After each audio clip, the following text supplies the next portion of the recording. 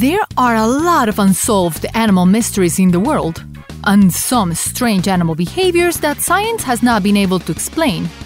There is also a lot of things we know to be true, but never realize that science hasn't answered the how or why. So today, we are going to have some fun exploring some of the simplest questions in the animal kingdom that science still can't explain. And for some extra fun, find our mascot Ned hiding throughout the video. Why don't blue whales get cancer?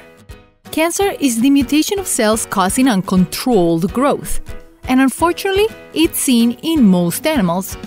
The argument goes like this: the more cells an animal has, the higher their cancer rates should be. Humans have one of the highest rates of cancer in the animal kingdom, but we probably need to be excluded from this generalization since we create and consume a lot of the cancer-causing agents that other animals are not exposed to. Peto's paradox says, since blue whales are the biggest animals on Earth, they should have the highest cancer rates, but they don't. We know cancer is caused by changes to DNA, but what science can't answer is which DNA changes lead to uncontrolled cell growth. We've seen that certain animals like elephants, naked mole rats, and whales have much lower cancer rates.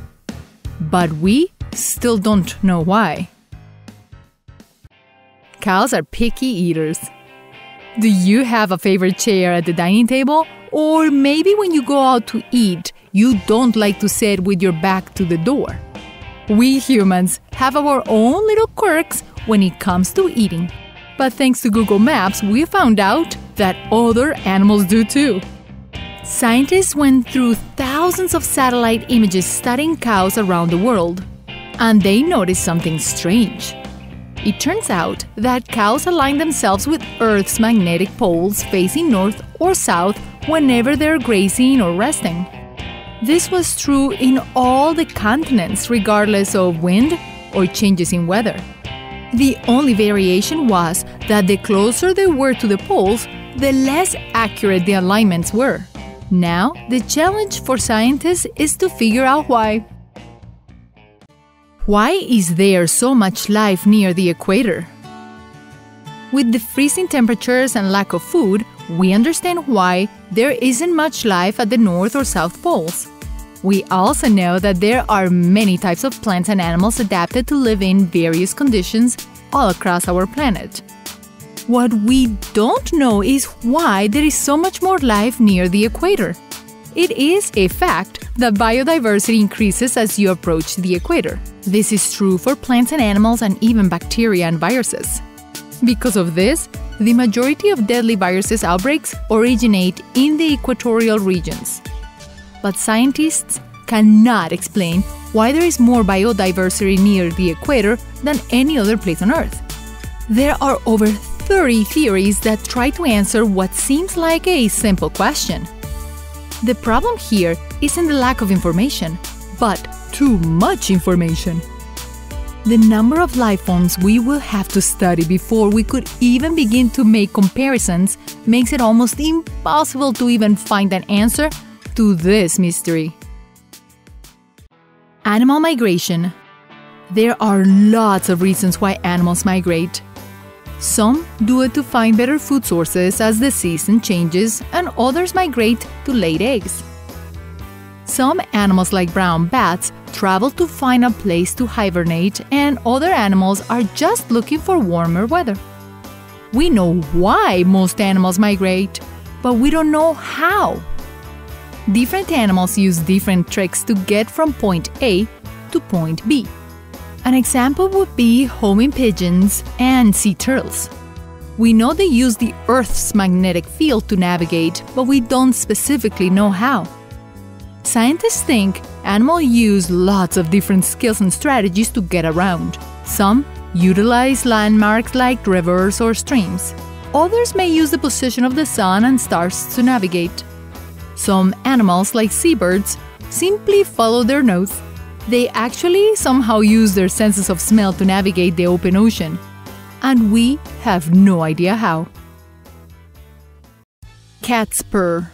Cats are broken into two groups: those who roar and those who purr.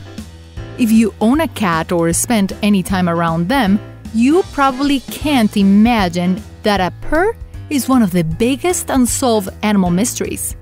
How a cat purrs was only solved within the last few years. It turns out, muscles twitching in the cat's throat cause a separation of the vocal cords, which leads to the purr. But two big questions still remain. What triggers a cat's purr, and why do they do it? I think the why is the more fun unanswered question. I feel like if we could figure that out, we'll be a lot closer to being able to communicate with our cats, since they are a lot harder to figure out than dogs.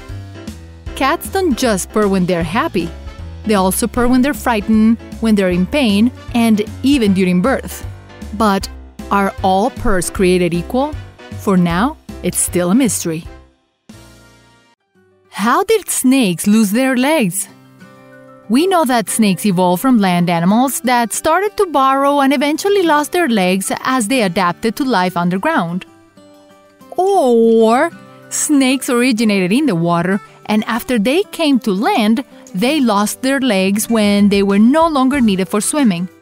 Long story short, until we can answer where snakes came from, we have no realistic chance of answering the question of how or why they lost their legs. What we do know is occasionally a snake is born with one of these long-lost limbs, and they are really scary looking, like this guy from China. Why do we walk upright? This is a classic situation of the more we know, the less we understand.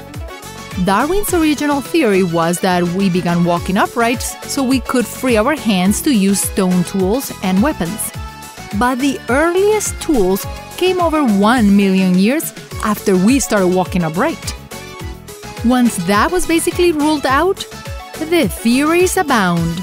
Was it to save energy? Cool down? To help fishing? Here are some popular theories. Have you ever played monkey and tried to move around on your hands and feet? Theory 1. It saves energy. When following migrating herds of animals, bipedalism will have spent less energy than tracking on all fours. It also will have allowed them to look over the tall grass more easily to track their prey and look out for predators. Have you ever had a sunburn? Theory 2.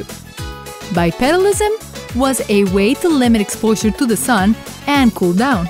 Walking upright limited the surface area exposed to the damaging rays of the sun and allowed them to find cooler air above the ground.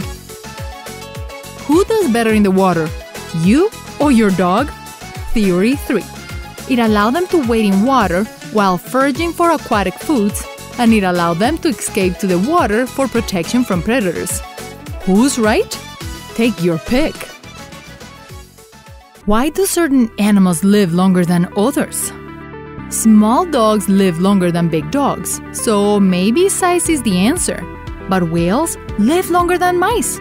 In order to tackle this question, we first need to look at why we age, and that should help lead us to an answer. Oh wait, we don't know the answer to that question either. See the problem? We know certain things that can shorten our lifespan, but we don't know why we are essentially born to die, which makes figuring out why certain animals live longer than others a little difficult to figure out. A lot of theories revolve around metabolism, body size, or average body temperature, but they all have their flaws and none have a definite answer. Really hungry snakes. Snakes live everywhere in the world, except Antarctica, and they come in lots of sizes. Because of this, their diet varies a lot too. Typically, the bigger the snake, the bigger the prey. But when it comes to snakes as pets, they typically get a steady diet of mice or frogs. But rarely, very rarely, snakes can be found eating themselves. Snakes are not considered cannibalistic animals, so it's rare to see them eating another snake, much less their own tail. But in 2014, a pet store snake was seen doing just that. Nobody knows what causes this behavior in snakes, but illness or confusion may have been a factor. Expert snake handlers say if your snake ever does this, turn off the heat lamp and spray them with cool water. It will cause them to spit themselves out. Black widow venom. If you're bitten by a black widow, the venom can cause days of pain throughout your entire body, plus difficulty breathing and much more. The good news is that females will not always inject venom when they bite, and male jaws are too small to break the skin. But how does the venom work? This is the part where science has a hard time with. The bite may contain only a few molecules of neurotoxin, yet it can affect the whole body of an animal weighing hundreds or even thousands of pounds. The venom is so effective that black widows have even begun building larger webs to catch even larger prey. They have been seen eating mice, lizards, and even snakes caught in their webs, all using an amount of neurotoxin not even visible to the naked eye. Some mysteries seem to be so simple to solve, but it's incredible that even with all the technology and information we still have many questions unanswered, and worse, it seems like science may never be able to explain them. I guess we'll have to wait for more evidence to shine some light into the biological mysteries we have today. One thing we know for sure: the more we care for the planet, the more opportunities we'll have to research all its wonders. Thank you for watching, and until next time. Remember to click the bell icon after you subscribe so you can get instant notifications of all of our new videos.